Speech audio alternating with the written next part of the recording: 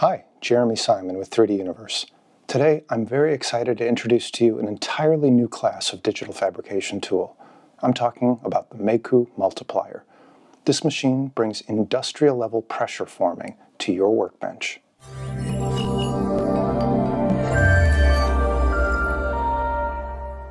Now, when you think of an industrial-class pressure-forming machine, you might imagine something like this. And in the past, you'd have been right. Mayku is the first company to be able to bring this kind of powerful technology into a format that will sit on your workbench. This is the Mayku Multiplier, and it truly is in a class of its own. This machine allows you to produce extremely high-quality parts in a fraction of the time that it would take from other digital fabrication methods. This machine allows you to produce parts with astounding detail, and I'm talking details down to as little as 1 micron.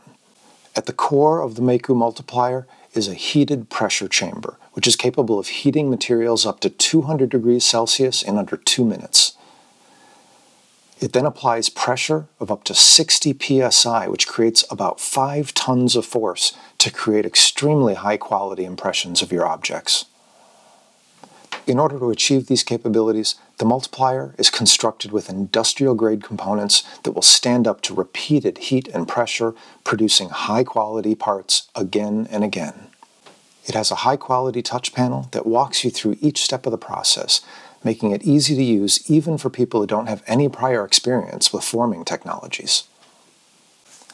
The multiplier also features an automatic leveling system, so that while your materials are heated, pressure and suction on the top of the chamber can hold that material exactly level so that it doesn't droop down like would normally happen when you're heating material like this. The touch panel makes it very easy.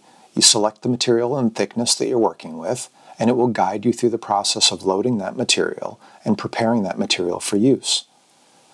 You'll see as the pressure chamber builds up pressure, and then the heating element as it comes up to temperature to prepare that material for forming. At the appropriate time, you'll be instructed to place your template inside the machine, and when everything is ready, you'll be instructed to lower the lid of the multiplier, creating your form. The whole process takes less than 10 minutes from start to finish. The multiplier uses a semi-spherical forming area. Your work area is about 380 millimeters across and up to about 160 millimeters tall. The exact usable area depends on the shape of your object, so that wider, shorter objects can use more of that horizontal area, while narrower objects can use more of the vertical area. The multiplier also has network connectivity, allowing them to do over-the-air firmware updates. Now this means that in the future, additional types of functionality can be introduced to this machine. While nothing specific has been announced yet, you can use your imagination. When you think about a machine like this that has controllable heat and pressure, there are some very exciting things that might become available in the future without having to change any of your hardware. Each one of the Mayku materials that's available has a ready-to-use profile, so you don't have to worry at all about configuring settings. Nothing needs to be tweaked. You just select the type and thickness of material that you're working with, and the machine does the rest. It could not be easier. So just like with 3D printing, the power and versatility of the Mayku Multiplier comes from the available materials that you have to work with. At the time of launch, there were 3 materials available, but since then several more have been added and more are on the way. So there will be a constantly expanding library of materials for you to choose from, each one with ready-to-use profiles. So let's take a look at some of those materials and talk about what you can do with them. HIPS sheets are available in 1 millimeter thickness. This is a recyclable material with a smooth satin finish. It's great for rapid prototyping and product packaging. PET-G sheets are available in 1 millimeter thickness. This is a food-safe and transparent material, making it ideal for food packaging or transparent parts. EVA sheets are available in 1.5 millimeter thickness. This is a highly flexible material, so it's great for producing flexible, shock-absorbent parts that are easy to recycle. It's also great for producing molds that can be used to cast resin parts.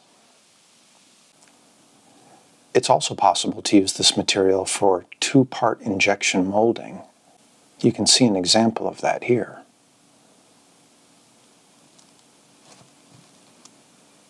PMMA sheets are available in 3 millimeter thickness. This is a transparent material, excellent for producing tough and clear parts with good UV stability. ABS sheets are available in 4mm thickness.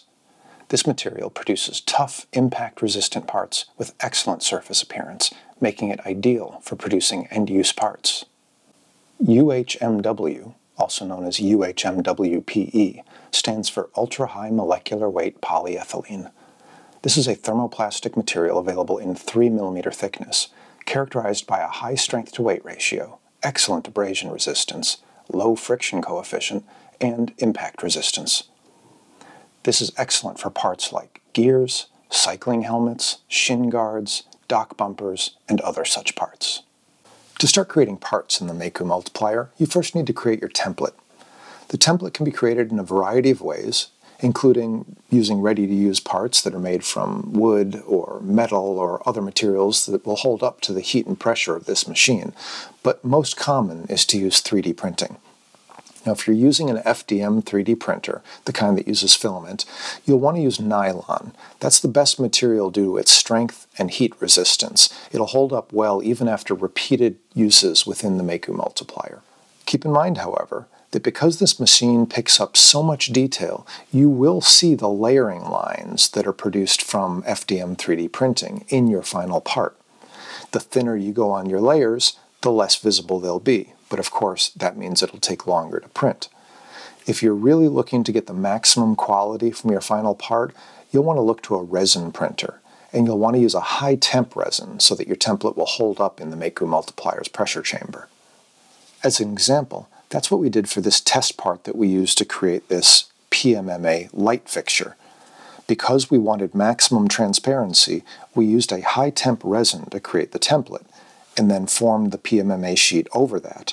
And as you can see, it produced a nice, smooth part for maximum transparency. So we've just scratched the surface here, and I hope to have other videos for you soon to dive into various workflows and applications for the Mayku Multiplier.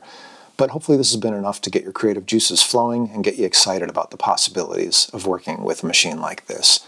As always, please reach out if you have any questions. Be sure to subscribe and click the bell icon to get notified when we release new videos. Thanks for watching.